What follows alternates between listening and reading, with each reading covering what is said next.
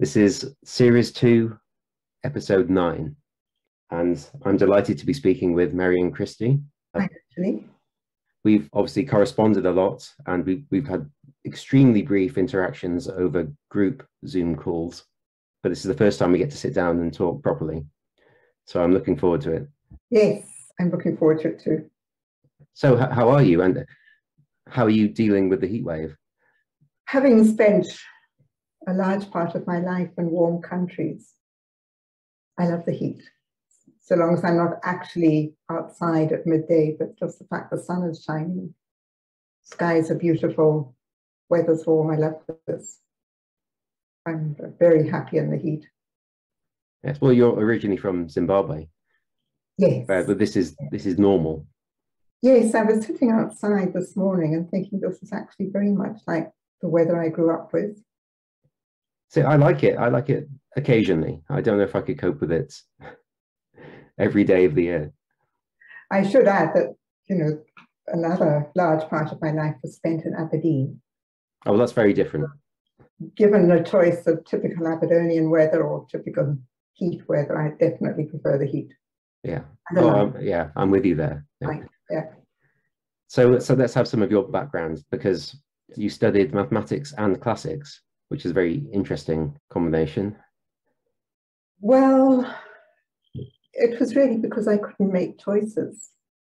And I've been like that all my life. It's very hard to, if you find everything interesting, what you choose, what you end up doing. So yeah, finished A-levels.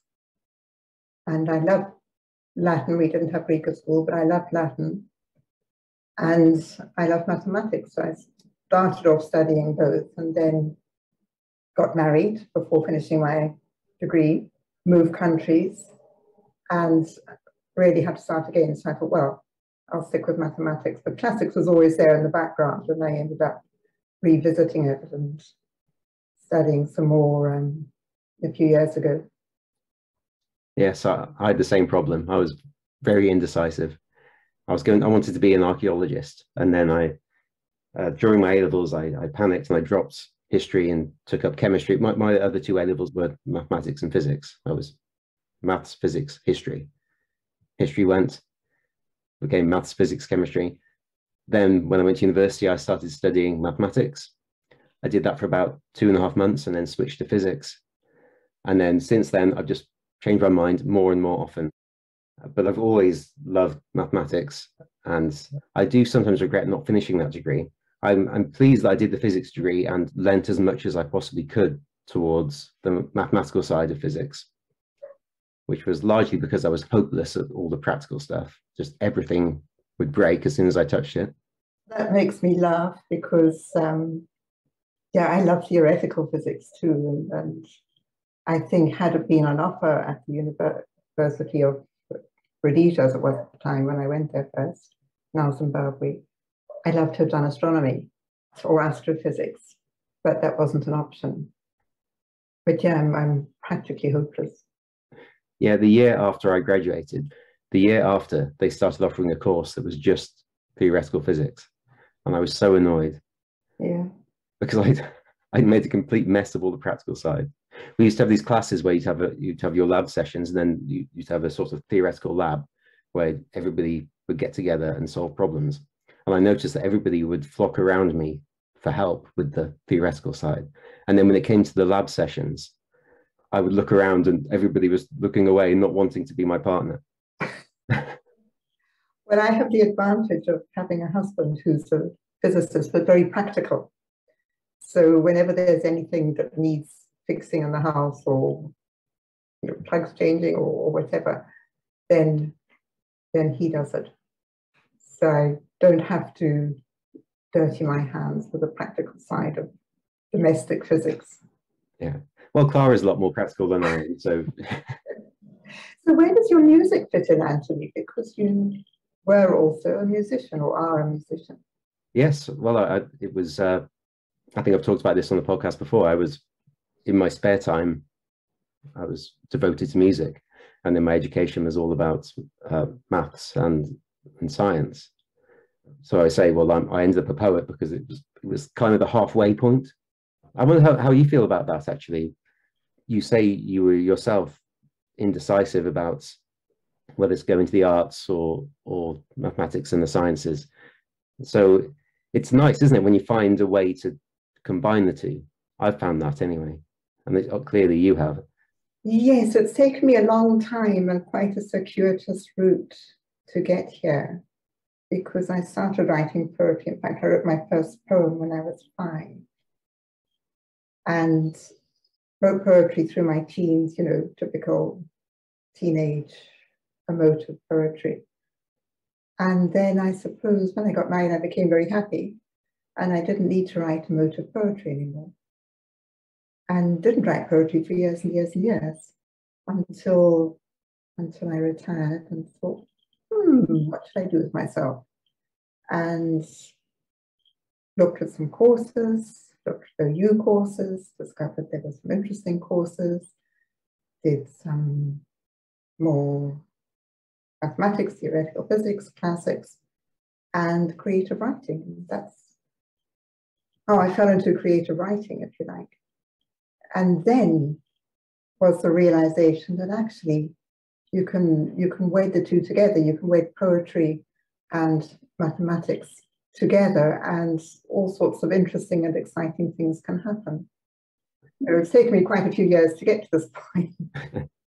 Well, I think that the part of the trouble is that everybody, not everybody, but most people would associate poetry with emotive works, lyrical expressionism. And certainly my education was in English was based on that. And it's often overlooked that poetry is much more than just lyricism, that there are plenty of avenues that you can explore that don't necessarily prioritize emotions. I mean, emotions are always there, I think, but you can prioritize form instead, which I guess is something that appeals to people like me and you who have this scientific outlook. I think there's that, and there's also the fact that you can play within a form and play with words in a creative way, and it becomes like solving a mathematical problem, doesn't it? Yes, it begins with the words. I look at your poetry in awe, Anthony, because how do you come up with these new forms you develop, where you sort of have reverse palindromes and letter units and so on? I think, how does this brain do that? But it's so much fun. It begins with fun, I think. Yeah. But that's the idea. Just fun. What else can I do? What hasn't been done before is a big motivator. It's also like, you know, when you have a mathematical or physics problem to solve, and you can spend weeks and weeks and weeks on it, and then all of a sudden it just kind of falls into place. And I think that's what I find very satisfying about writing within these constraints, is that sense of I'm working on a creative problem in the same way that it could be a maths problem or a physics problem. It's a creative poetry problem that I'm trying to solve. Yeah, and it has the added bonus too that what you end up with is yours still. It still has that creative side to it, that you have created something unique. Whereas solving a mathematical problem, most of the time it's something somebody else has solved or could solve. Yes, I mean, sometimes it isn't, which is, I imagine, I've never had that experience in my life. I imagine that's amazing, to prove a theorem that nobody's proved before. No, I've never quite got to that stage in mathematics, but well, never got anywhere near that stage. But yeah, I think this is what is interesting with many of the Penteract Press writers, is that they're so distinctive and so unique, and they're doing their own thing. They're not fitting really into any particular poetry mold or poetry school. And I love that. I love the excitement of getting a new Penteract book and thinking, so, you know, what's going to come out of this? And it's always something entertaining and interesting and very individual. Thank you. We look for the best, and we have published you, of course. We've had the honor of publishing Fractal Poems, and I had another honor. I got to blurb your book with Beir Bua From Fibs to Fractals. Thank So you. I'm full of honor. I'm awash with honor. So and of course, Fibs to Fractals is where you talk about all the different ways that mathematics can be used in poetry. Yes, it's something again that I fell into because my son set up a website for me, and I thought, that's great. That's really, I asked him to, and he set up this website, and I thought, lovely, now I have a website. What am I going to do with it? And you very quickly run out of things to say about yourself, and I did some reviews. And then I started thinking about form and how, well, I started off with the Fibonacci form, which I love, which is so much fun, and which has its own journal as well. So you have the Fib Review, where you get all these wonderful variations on poetry using the Fibonacci sequence.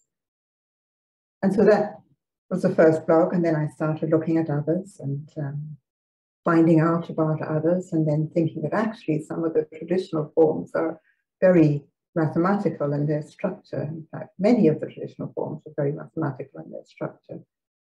And so it really arose out of that. Yes, the sestina is a good example of a very old form that has this amazing mathematical structure to it. I don't know that much about the life, and I think nobody knows too much about the life of Arnaud Daniel, but he clearly had some mathematical aptitude. It's not a coincidence that he created this pattern. Well, maybe he was a sort of Anthony Etherin of his day. But what's interesting about the sestina is that, and I only discovered this when I was researching it, is that you can have the sestina, you can have the tritina, which is where you have 3 words that you can rotate in a certain sequence. But it doesn't work with every number. So you can't have, I think, for example, you can't have a sort of tetratina because you can't get the rotations in. And a couple of mathematicians have investigated this and seen what possibilities there are and what are the constraints. And it leads into some quite interesting mathematical theory. And, here's a wee challenge for you, Anthony. I think you can have a 194 tina with 194 end words and do them all in a nice rotation. I don't know if anyone's actually attempted that. That would take a long time. That would take a long time. That would take a long time to write. And you might find that your readership is fairly limited. Yeah, so you mentioned fibs. Yes. They're called fibs. I'll just to clarify, these are poems that follow the Fibonacci sequence. In some way or another. Exactly. So you could do it by letter or by syllable or by word. Mm-hmm. I think one of the things that taught me is how constrained we are by the page, because the Fib Review is purely online. It's an online journal. And it means that you can play around with the shapes and the forms in a way that you can't do on a normal A4 or A5 or whatever size page. So you get these really interesting shapes of Fib poems that have, rearranged themselves on the screen. Yeah, well, by its nature, it's a sequence that quickly gets out of control. You've suddenly got... Yes, or you can do clusters, or you can do sort of wine shapes, or all sorts of interesting things. In terms of my own work, when I'm thinking about how to combine mathematics and poetry, this is in the domain of fibs. Most of the constraints I come up with are based on using sequences. So I have the palindrome. It blew my mind when I first read one of your palindromes and then figured it out what you're actually doing. I thought, wow, this is just so extraordinary and exciting and interesting. Yeah, so you go ahead and explain it. Well, thank you anyway. About 2011, I realized that you could write palindromes by pairs of letters. Mm-hmm. I think the first one was, I was writing a palindrome about Einstein and thought it's a shame you can't use the name Einstein in the palindrome. And I think because I was also playing around with anagrams a lot, I noticed that, well, if you just go backwards by every two letters instead of every single letter, you get the word intense. So you can have intense ink Einstein or intense ion Einstein. And so then I started doing palindromes by blocks of 3 letters and 4 letters. And then the idea of the aliendrome came about. And the aliendrome is essentially you just change the block as you go along. So you could start with 1 letter reversed. So the 1 letter at the beginning is the same as the letter at the end. Then the next 2 letters are the 2 letters next to that one at the end. And you've got an aliendrome in 1, 2, 3, 4. And then why not bring in, because I was obsessed with mathematics, why not bring in numerical sequences from other areas like irrational numbers? So do it according to pi. So you can have an aliendrome that starts with the first 3 letters or the last 3 letters, then the next 1 letter goes to the end as well. And you've encoded a sequence into a poem, which that appealed to me. Last year, I came up with a constraint called the slice, where you have, for example, 4 letters, and then the 5th letter is the letter E, and then another 4 letters, and then another E. And the only time E appears throughout the poem is when it's the 5th, 10th, 15th, 20th letter. And so recently I realized, okay, well, you could encode a sequence here, because you could say, let's have 3, again, using pi, 3 letters that are whatever letters you want. And then the next letter is E, and then 1 letter that could be any letter you want, and then the next letter is E. So between all these E's, you've got the digits of pi. And then again, I am boring you now. I'm going on too long about this. No, you're not. No, I'm loving this. And then you post them on Twitter and say, guess the constraint. And we all sit there thinking, goodness me, what's Anthony done now? So I think you did that, didn't you, with the pi and the E constraint? Yes. Yeah. Yeah. And then the most recent one comes from, see, it's always the same path. Well, I came up with, I'll get to why that's not quite true. I came up with a constraint where, you know, the redivider, where the redivider poem is, you have 2 poems that have the same letters in the same order, but the spacing is different, so that they are different poems. And I thought, well, you could take every pair of letters and switch them around. So the word time becomes item. So TI is switched to IT, ME is switched to EM. So time becomes item. And you could just have a redivider where every pair of letters is flipped. I then discovered shortly after posting this on Twitter about nearly a year ago, I then learned that this constraint was already invented by somebody else 5 years ago, only in Japanese. Oh, really? How yes. It's a Japanese palindromist called Akira Lino. And yeah, and he's already invented this. And he got in touch with me and said, hey, I've done that. And we had a good conversation about it.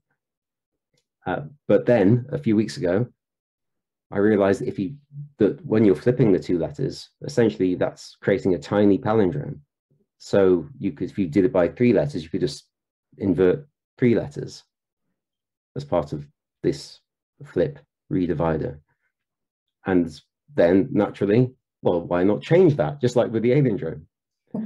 So I have this constraint now called the alien divider, where the first 3 letters of the first poem are the first 3 letters of the next poem reversed. And then the next 1 letter is the same, and so on and so on. I'll have to put, I think I'm going to have to put some links in the description of this podcast so people can see it. You are going to have to, because I think I need to see this on. Yeah, it's hard to describe. But my point anyway, I'll get to the point. My point anyway is that these 3 things that I consider unique constraints that I've devised all operate the same way, which is that you start with a conventional constraint. So for the aliendrome, that's the palindrome. For the alien slice, as I'm calling it, it's essentially a type of tautogram. And for the alien divider, it's the redivider. So, and then there's a second stage where I develop that constraint into something slightly different. So then you get the palindrome by pairs compared to the palindrome. the slice constraint as opposed to a tautogram. So the slice being the one where it's a few letters, then the letter E, then that same number of letters, then E, and so on. And in the third instance, it was this flipping the two letters in the redivider, which Akira Lino had come up with before me anyway. And then the third stage is take these things and run a numerical sequence through it. And I hope people are still listening, because that was all very boring and intricate, but I am building to something. I'm building to a question, I promise. So the question is, how else can we make constraints based on mathematics other than the three ways I've done it, which are essentially all one way, which is just trying to find a way to take a numerical sequence and attribute that sequence to numbers of letters?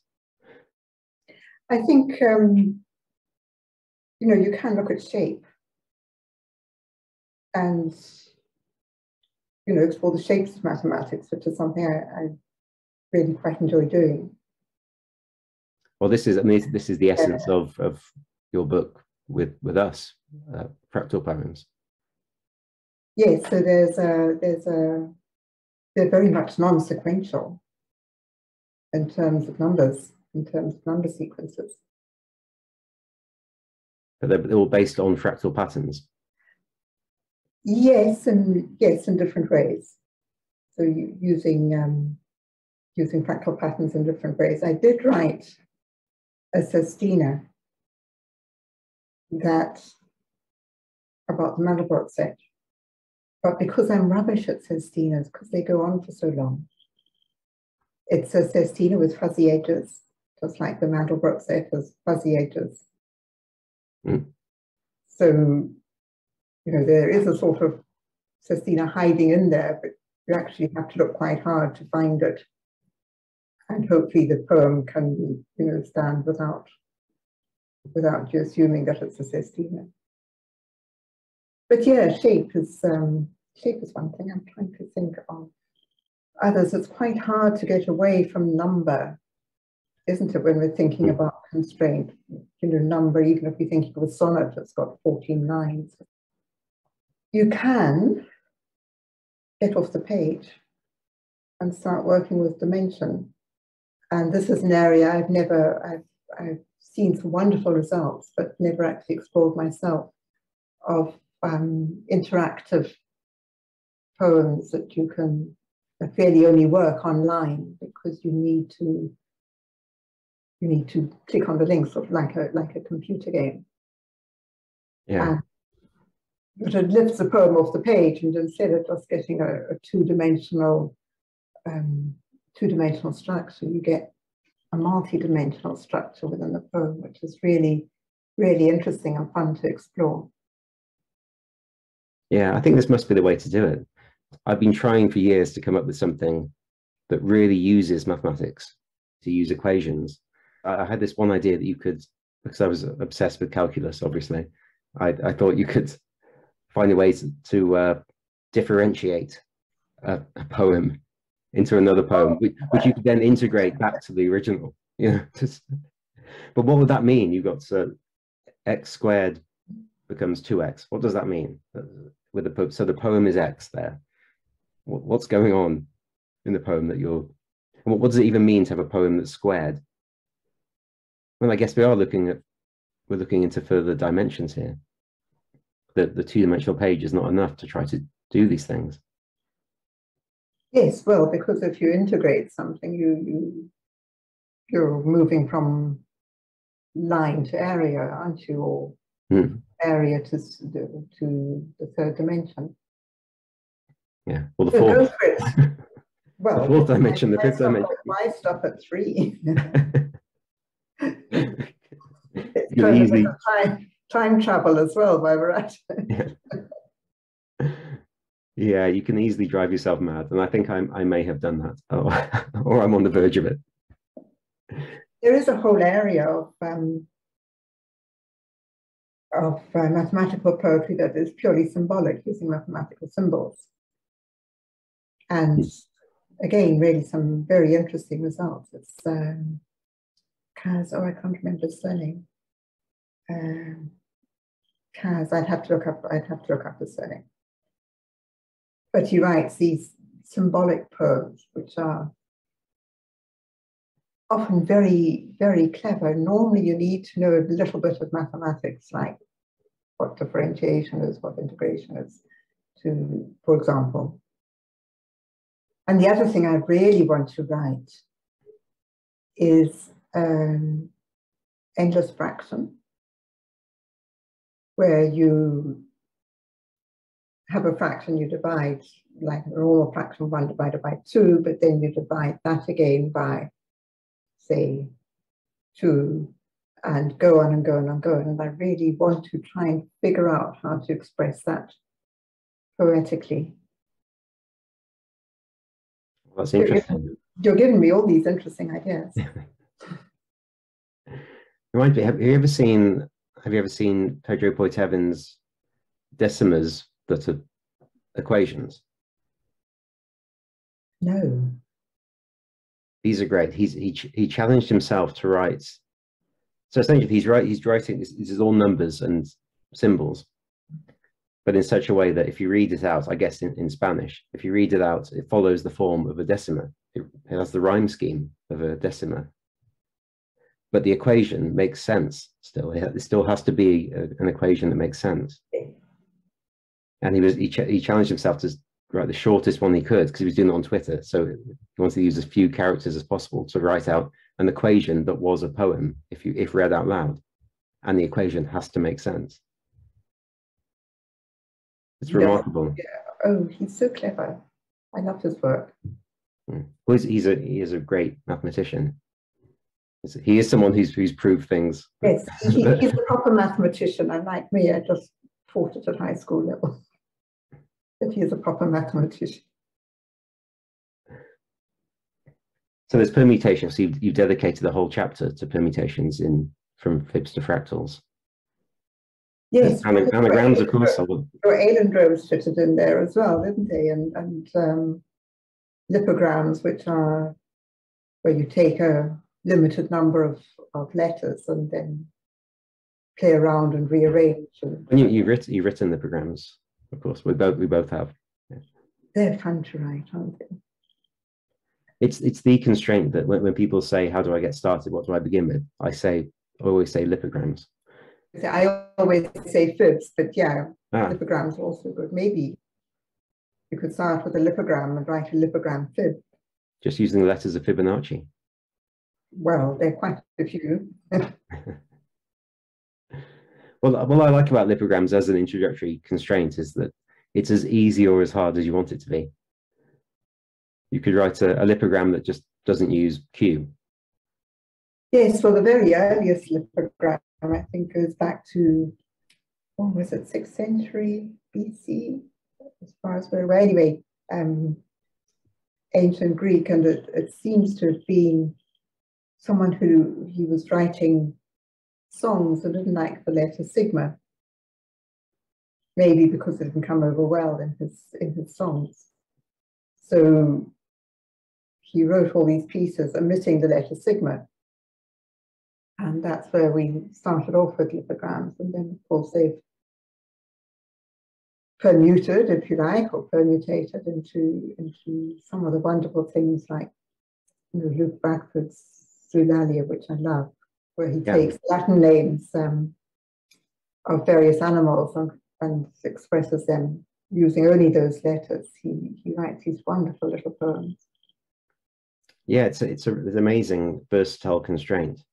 And I like that story as well about how it originated, because you can imagine a lot of constraints would come about naturally that way. That, for example, if you have a speech impediment and there are certain letters you can't say, and you're a poet, you'll just leave those letters out.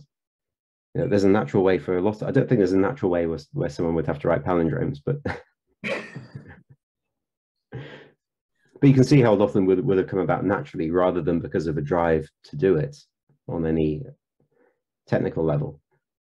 Well, if you think of meter as a constraint, which of course you can, the great advantage is something that's metrical is much easier to learn off by heart than something that has no metrical structure to it. Well, I guess that's probably true of palindromes as well, that they're easy to remember because if you know, you only have to remember half of it. You can figure out what the second half is. Yes, I'm trying to think. Aren't there some famous palindromes that we use as mnemonics? You must know, Anthony. Oh, I don't know. Maybe there aren't any. I'll put that right. Sort it, yes. Yeah. So what is the appeal of constraints then for you? What's the reason to do it? I mean, you mentioned that you didn't feel the need to write emotive poetry anymore, but you still wanted to write poetry. But why constraint? I still do write emotive poetry, but most of it just stays in my notebooks when I'm having a private rant about something or other. Mm. Those are the ones that really shouldn't, get out of the notebook and into any sort of public view. But the advantage of constraint, I think, is that they're putting order into chaos, aren't they? There seems to be so much chaos going on around us. And if we can use constraints to impose some sort of order on that, it's mentally helpful. I see that, yeah. I do think that form and content need to work well together. So if I'm writing a fib poem, there needs to be some, even if it's a sort of vaguest link to what the sequence represents. Recently I wrote a fib poem about snails. And of course, you can think of Fibonacci spiral and as being approximately equivalent to the shell of a snail. Yeah. So those sort of links, and I like to have some connection, even if it's not immediately obvious. Oh, definitely, yeah. Trying to find a way to make form and subject combined. Yes. I still think the best. I've written a few palindromic sonnets. To me, the best one is the Frankenstein one, because I'm leaning into the idea that palindromes are going to sound choppy, and so they're going to sound like little bits stitched together. I like that. It's nice when you discover these little things come to you. Oh, I could do this. It just seems to fit. Yes. On the other hand, sometimes your constrained writing is also extremely lyrical. Kind of transcends the constraint and the music, which I think all your writing has a musical value. But in some of your best work, it really transcends the constraint and sings. Well, thank you. Its own voice. Thank you. I mean, it's my second go-to, I think, music. The constraint comes first, but then music always comes second. It's a very important thing to me. Meaning doesn't matter so much to me. So long as it sounds good, I can let meaning go a bit. I do pay attention to it, but it's not as important, I think, as the structure and the melody. But there's always a coherence, or almost always a coherence. Yeah. When you're writing. Yeah. I mean, sometimes I have to give up on that. If the constraint is extremely tough, then I have to say, okay, this one is not going to mean anything. It's just going to be its own abstract piece. But yeah, certainly, I do like to use meaning if it's possible, for sure. Yes, I'm not really able to step away from meaning in that sense, but then I don't work with the same sort of rigorous constraints that you do. I think you should try it. It's quite good fun to let it go. It feels unsettling, but it gives you other things.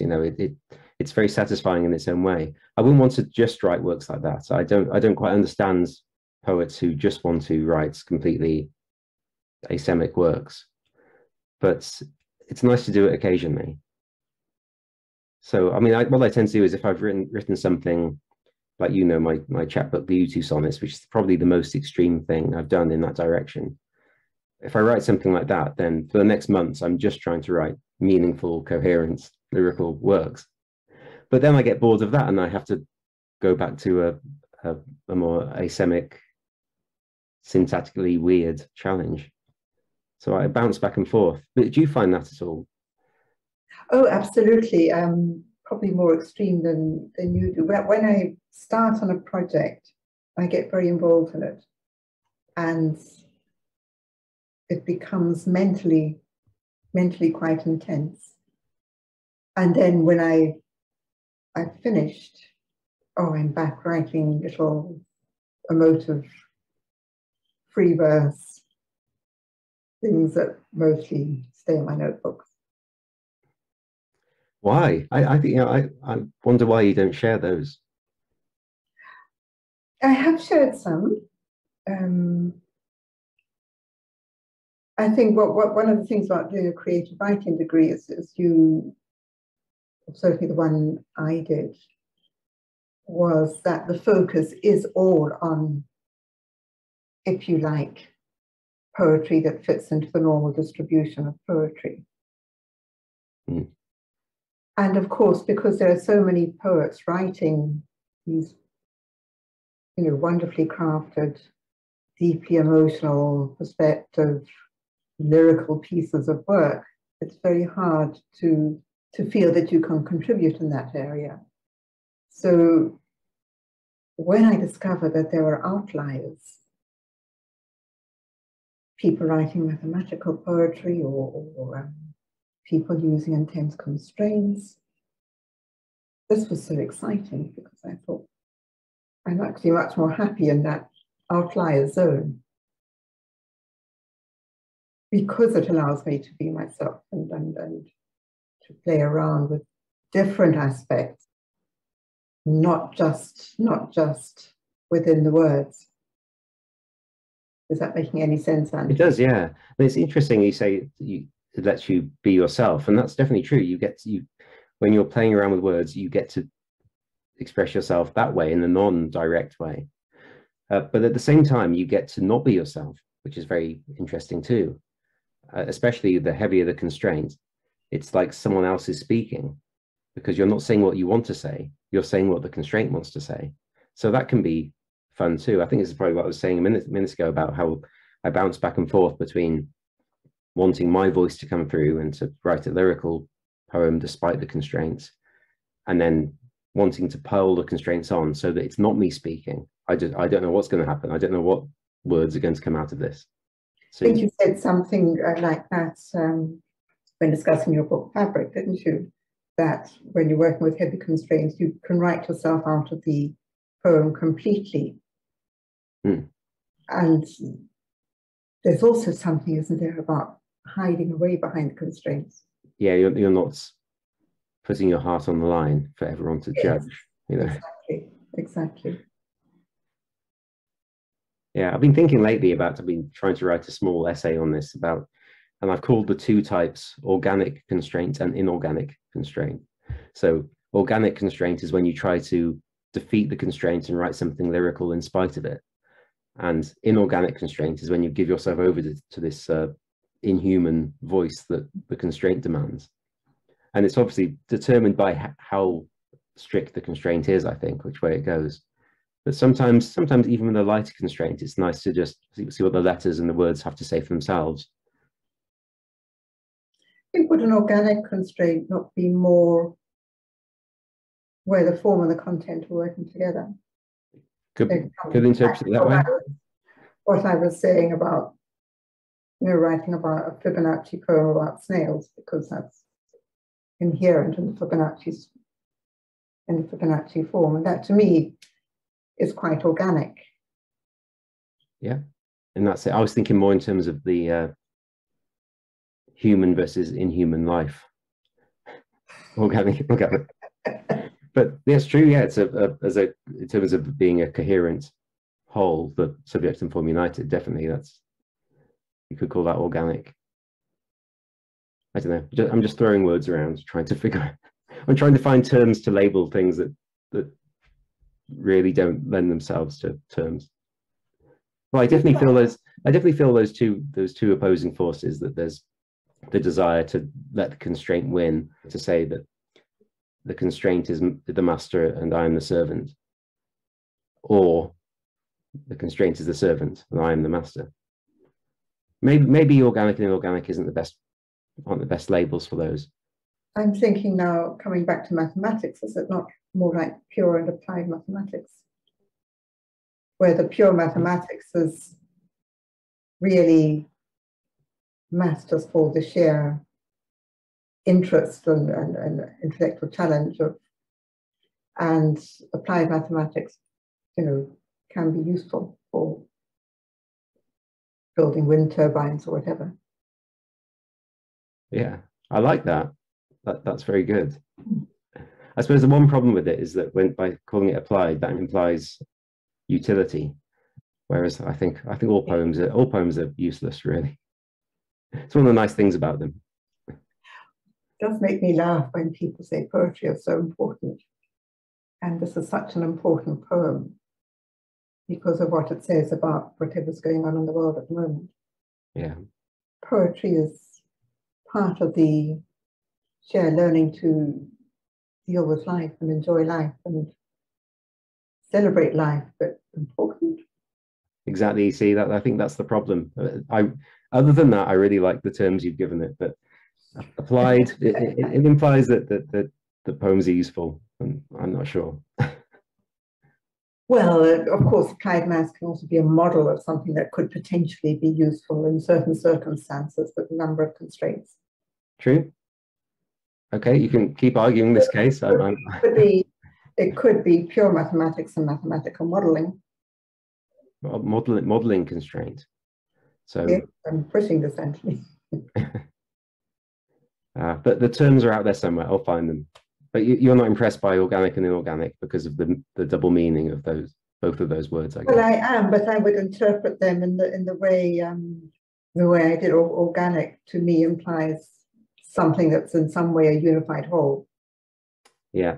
You're the one who studied chemistry. I never got further than GCSE for chemistry. Well, I'm thinking too simplistically anyway. I think when I use the analogy with chemistry, because I'm just thinking, well, organic matter, so things that are alive, and inorganic matter is an alien life. I don't know. I'll figure this out. I'll figure this out. Anyway, this podcast is meant to be about you, not my problems with the essay I'm writing. Reading this essay. Okay, well let's move on to a completely different subject. So I really do want to talk to you about this. We both obviously share passions for poetry and mathematics, but there's something else we're both obviously obsessed with, which is cricket. And I don't get to talk about cricket with many poets because most of the poets I know are from North America. What do they know? Well, exactly. I mean, baseball. Yeah, just not cricket. I know nothing about and don't care about. So yes, let's talk about cricket. Yeah. Tell me about your cricket. My cricket. Well, your relationship to cricket. I've not seen any of your poems about cricket. I only have one poem about cricket. It's a palindrome. I'll have to show it to you at some point. Maybe later today. Do you play cricket? I've never played cricket to any kind of standard. I've played it, but not well. I was as a batsman, I was a slogger. Uh-huh. I tried to hit every ball for six, which was kind of the modern way. So I was ahead of my time. I just didn't have the talent. And as a bowler, I was a leg spinner. Okay. And I could turn the ball a long way. I had that going for me. I had a googly, which also turns quite a lot. The trouble was that's no good if you're bowling a meter, if the ball's landing a meter outside off stump every time. No. Or a meter outside leg stump. I had no accuracy. This was the problem. I think it's a problem when you're a leg spinner anyway, and you're just trying to turn the ball as much as you can. You're not really looking at where it's landing. So yeah, I was no good. Did you ever play? Do you play? Oh goodness, no. I mean, where I grew up, it was definitely not a girls' sport in the time and place where I grew up. And I always used to think cricket was deadly boring. And then, of course, we had 4 boys. And they started, or the eldest one started playing cricket. And as a mom, you have to go along and watch. And this was in the Middle East, so it ended up that I was transporting half the cricket team. And so you kind of get drawn into it. And then, of course, Zimbabwe used to play cricket at a good standard. And beating England in the 90s. Yeah. It was a particularly bad England team. Those were the halcyon days. But yes, so that's how my interest in cricket started.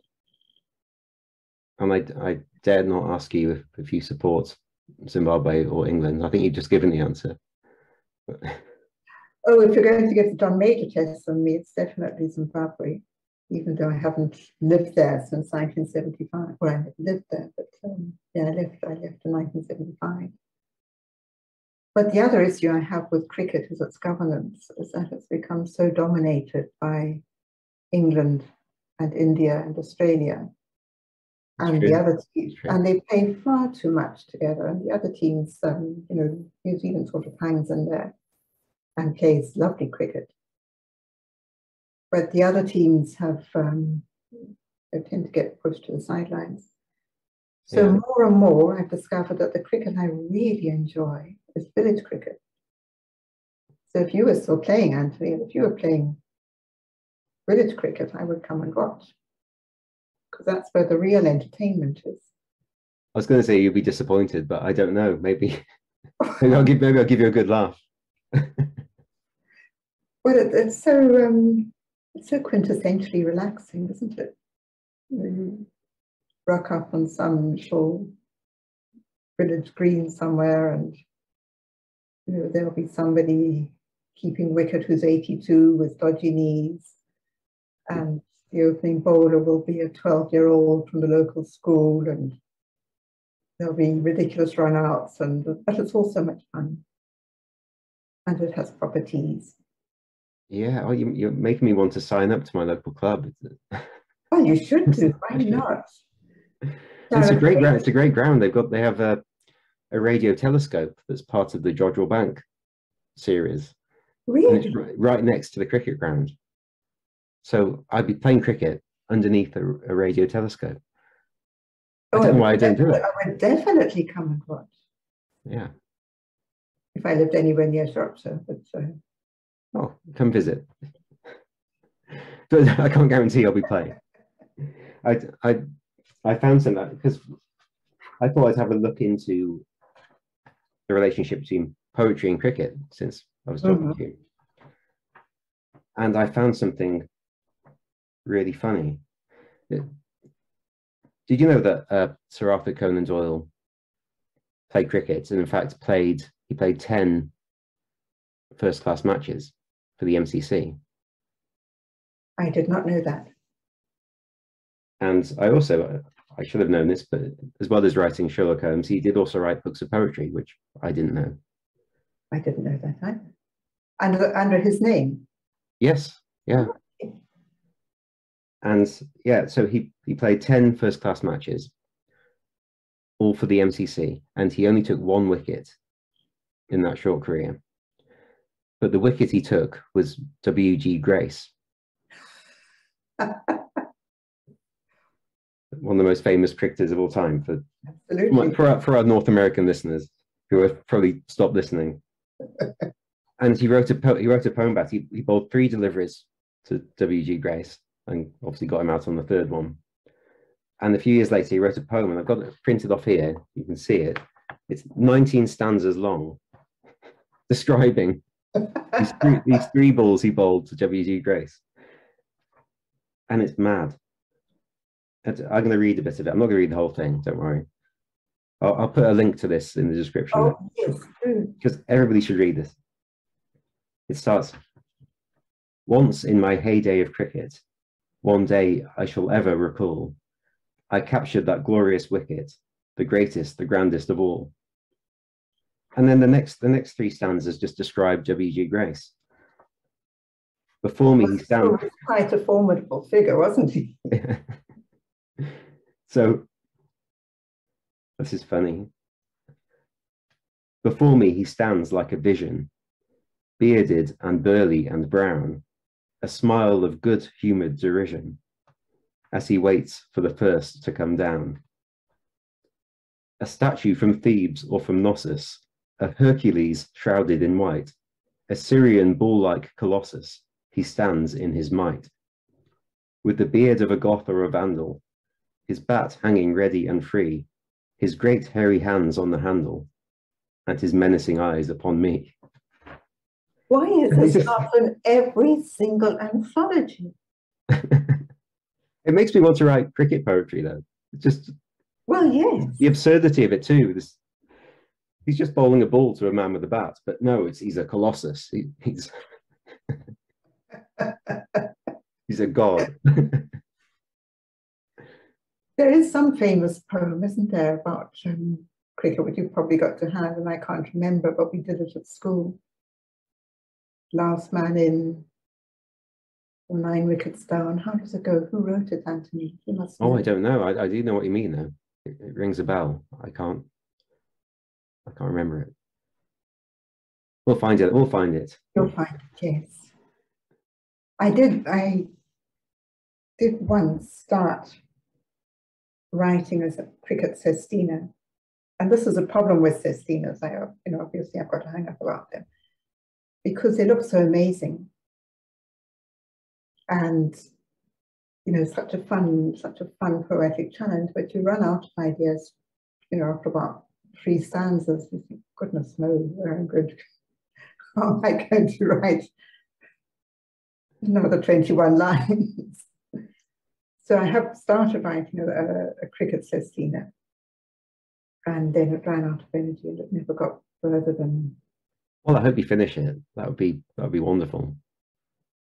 I wrote, cricket does feature one of my poems, which is in the book of Penteract.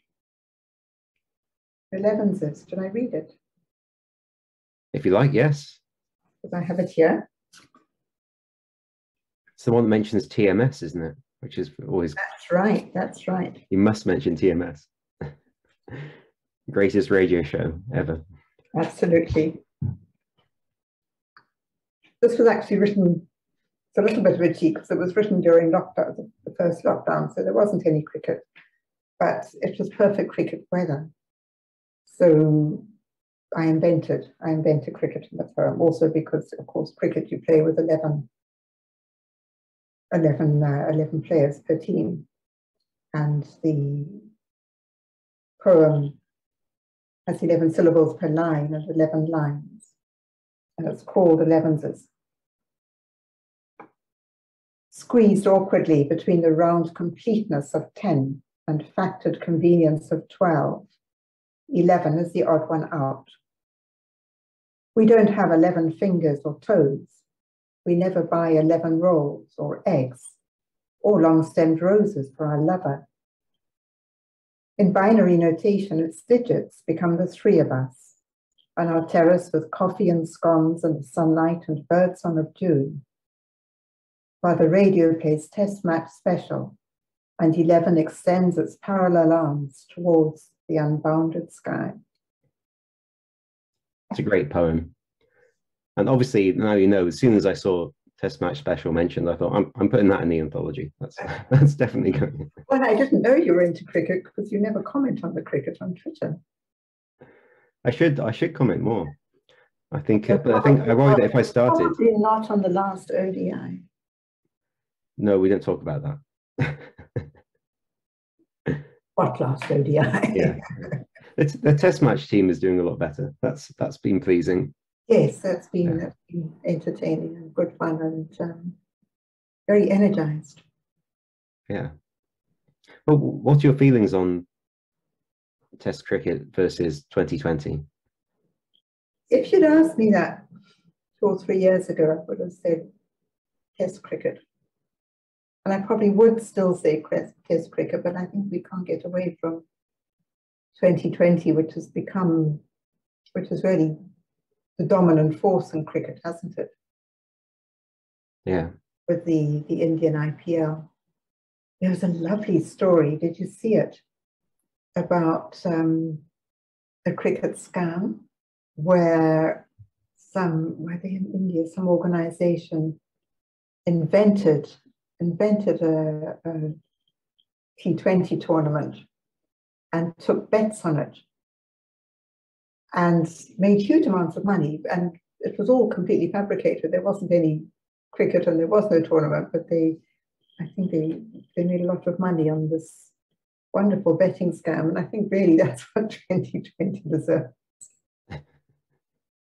Having said that, at the moment, there's a 2020 qualifier going on in Zimbabwe as we speak. And Zimbabwe obviously are playing, and the two teams that end up winning and being runner-up in this competition will go forward to the T20 World Cup, which is later this year. October, is it? I think so, yeah. October. So obviously, I'm desperate for Zimbabwe to succeed. I'm prepared for disappointment, which is what comes with the territory of being a Zimbabwe supporter. Well, I'm being an England supporter too. Let's be honest. How do you feel about Test cricket?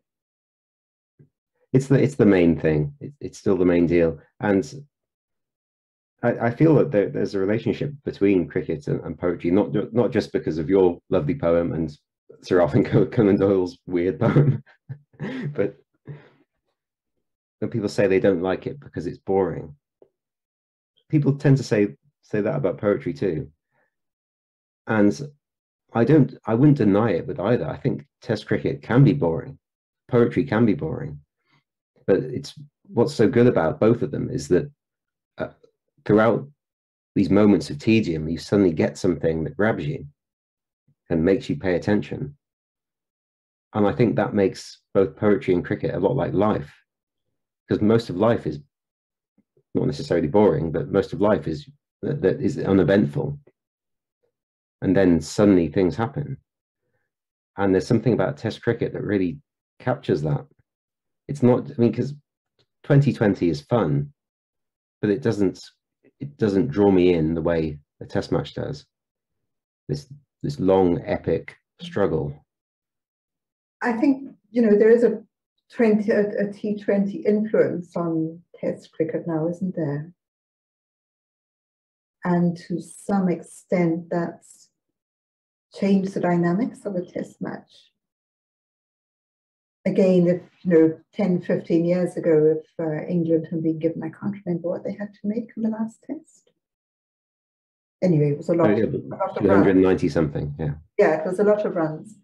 And probably 10, 15, 20 years ago, they would have played out for a draw. Do you not think, Anthony? It has changed it. But Test cricket, it's still Test cricket, though, that you still do, even in these recent matches where England has taken this attacking approach. There are still lots of quiet moments and slow play and umpires walking around slowly. Well, the quiet moments can be the most interesting, really, in some ways, can't they? Yeah, definitely. And this is what I'm saying. It's true with poetry too. A lot of mind games going on, I imagine. Yeah. And again, that's true of poetry. We're always playing mind games with the reader. I think some of the best poems are poems that are 50% boring and just punctuated by these amazing moments. There's not enough epic poetry these days. I'm thinking of Virgil now you said that, and because I recently sat down with some friends and we started going through translating the Aeneid or bits of the Aeneid. And yes, there are some boring bits, and then there are some wonderfully, quite extraordinarily dramatic bits. But an abridged version that just had the fun bits and the dramatic bits wouldn't be as good, because you do need the tedium. I think people these days avoid tedium at all costs when you shouldn't. It's important there to put things in context. So this is a weird position to take, perhaps, but I'm advocating tedium. That's a problem with Twitter, though, isn't it? There are lots of problems with Twitter. Oh, there are lots of problems with Twitter, but you sort of scroll through, looking for something, exciting and interesting, and perhaps miss things that are more profound. Don't sort of flash at you in your Twitter feed, metaphorically speaking. Most of the time. It's the way. I think it's probably the way we're being conditioned now, which is why we're going to watch 2020 cricket more than Test cricket. We have shorter attention spans, and it's the way the world is teaching us to be. So the antidote to that is to just sit back, put Test match special on, open a bottle of wine, and just soak in the day. Absolutely, especially in this weather, definitely. Yeah. Definitely cricket weather. So getting back to your work, can we talk a bit about what you're working on now and what might be coming up? What I'm working on now is actually catching up with things lots of boring administrative things that I should have done ages ago. So basically not much poetry, lots of boring emails. But I do have, if I may mention, a book coming out with you next year. Yeah. Which was enormously fun to write. And that comes across. I can see you, yes, playing with lots of different constraints, yes. Lots of different ideas. It is a fun book to read. It seems. Oh, well, I know that comes through because I had so much fun actually writing it. A lot of fun things I wrote, well, things were a lot of fun for me. I ended up not putting in the book because I thought these are really just too weird, but they were great. They were great fun, but they didn't quite fit in the framework. But yeah, so that was really, really fun. And obviously it's mathematically constrained. It's geometrically constrained, but not only geometrically, because there are also number constraints in there, but mostly it's just a lot of fun. There's a 25-word poem that took me 3 weeks to write. Those are the best poems. So I don't know how you do it, Anthony, because you write all these amazing, sort of dazzling constrained poems. You just seem to write, dozens per week. Your email that you started, your newsletter that you started, the first one that you sent out. Well, they're not all new poems. Wow, that's so much fun. I found that the best way, I should ask you about this too, because I think this is interesting. The way I write is to get something down as quickly as possible. So even if it's no good, just get a complete poem down as quickly as I can, because otherwise I won't finish it. Given the nature of everything that goes into a highly constrained poem, I just try to do it as quickly as possible. And then once it's there, I can take as long as I want to polish it up and get all the editing done. Even if it's not perfect. Yeah, I have to make sure I've got something there. I know people who will happily spend days, weeks, years even. They're just going through it from beginning to end, and it takes as long as it takes. I can't do that because I would give up. So I make sure I get something down, a complete poem down, even if it's no good. Then I can go back into it and change it so that it is good. We all work differently, and I think that's just the way I go about it. But certainly I know lots of people who would take the opposite approach, and they make sure that they spend ages working on the first word. Is that the right first word? Yes. Okay, what's the second word? Spend ages on that. Which way do you go? Are you asking for my method? Yeah. Chaotic is probably the best response. Every so often, once in a blue moon, the poem is just there. Oh yeah, those moments are. And those are very precious moments. You have to write it down straight away, otherwise it goes over the clouds. Which has meant that in the middle of the night I've had to get up and find a piece of paper because I'm not good at writing on my phone and write it down. But alas, that doesn't happen very often. But my poems normally start with a concept or an idea. And the concept can be I need to work with a shape, or I need to work with a sequence. And then I spend a lot of time trying to think how to fit it all together. And I will write down bits, maybe write down phrases, and then try and piece it all together, a bit like finding bits of a jigsaw puzzle and then putting them together. Does that make sense? Mm. Oh, absolutely. Well, it doesn't sound too dissimilar to me that there is a mixture of chaos and order going on. So we can say that this book, I think we can say now it's going to come out in April 2023. It's called Triangulations. Mm-hmm. It's a giveaway in the title. Yeah, that's really what it's about. It's about triangles and all sorts of different ways. Sometimes it can be a triangle of place, it can be a triangle of numbers, triangle shapes, and it's hugely fun to write. And Zimbabwe features in there, various other places feature in there, Pythagoras features in there, obviously, foxes and owls feature in there, crochet features, and of course fractals. So yeah, there's a lot of variety, which I always like. You know, you've taken a theme, a simple theme, and found all these different avenues to explore. I'm really excited about publishing this. Oh, thank you. So Marian, thank you so much for doing this and for talking to me. I really like the fact I got to talk about cricket on this podcast for the first time. Yes, it's been a lot of fun, Anthony. Thank you. And I shall have to go and look up Arthur Conan Doyle's poem about W.G. Grace.